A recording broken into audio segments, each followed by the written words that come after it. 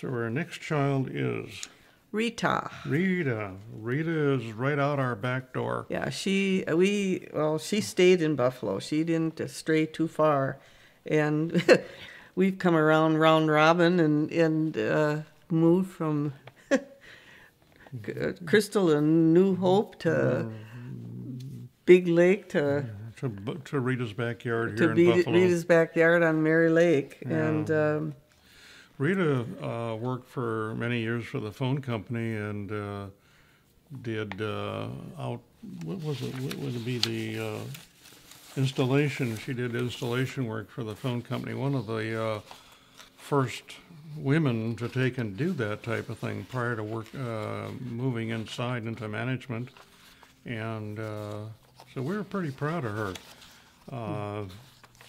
Climbing poles like the men, and you name it. She's still extremely handy with tools. mm-hmm.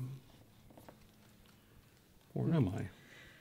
Oh, and she's opened up her home to the family for Oh, holidays, yeah, and yeah. with her pool and the parties there. Yeah, because when we lived on Socorro Lane at Corcoran, we had the pool there and had all of the family functions, and Rita has kind of stepped into that slot, and we've had some just great times at her house.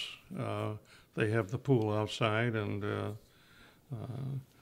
we always kind of look towards her when the holidays are coming to find out if she wants to do it again.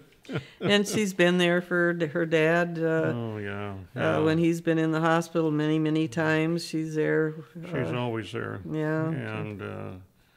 And I've tried to be there when she's been in the hospital too. It just happened to work out that way. And okay, Rita currently is working for Tom's company, Socorro Homes, as the office manager. Mm-hmm.